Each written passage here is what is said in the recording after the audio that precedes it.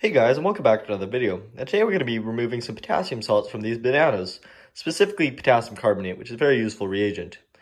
I found these bananas for 5 cents a pound, very cheap, so I picked up a whole bunch of them, and I'm going to just freeze all the bananas and bake them and eat them and stuff over time, but all the peels contain lots of potassium salts, so we're going to go ahead, peel all of these, and then dry the skins and extract the potassium salts from them.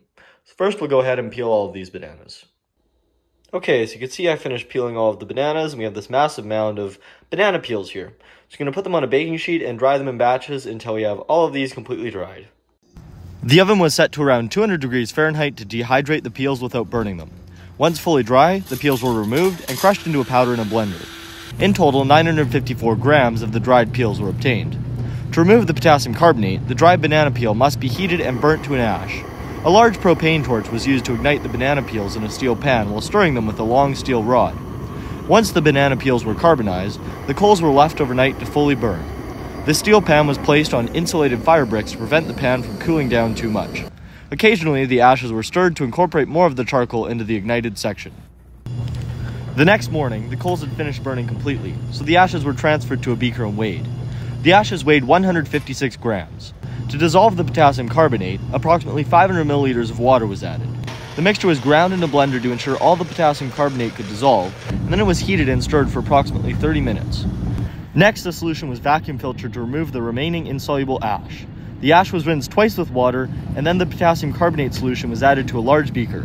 The pH of the solution showed it was quite basic, as expected. The solution was transferred to a crystallizing dish on a hot plate and evaporated to dryness. The potassium carbonate obtained was a bit dark in color, indicating some likely impurities. The material was scraped from the dish and weighed 70 grams.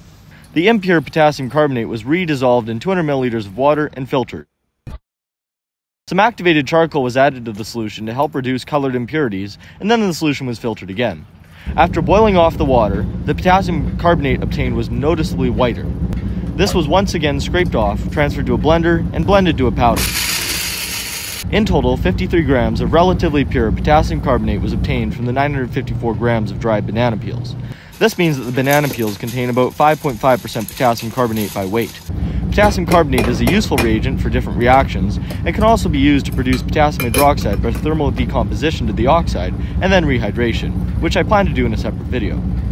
I hope you enjoyed, and I'll see you in a future project. Okay, bye.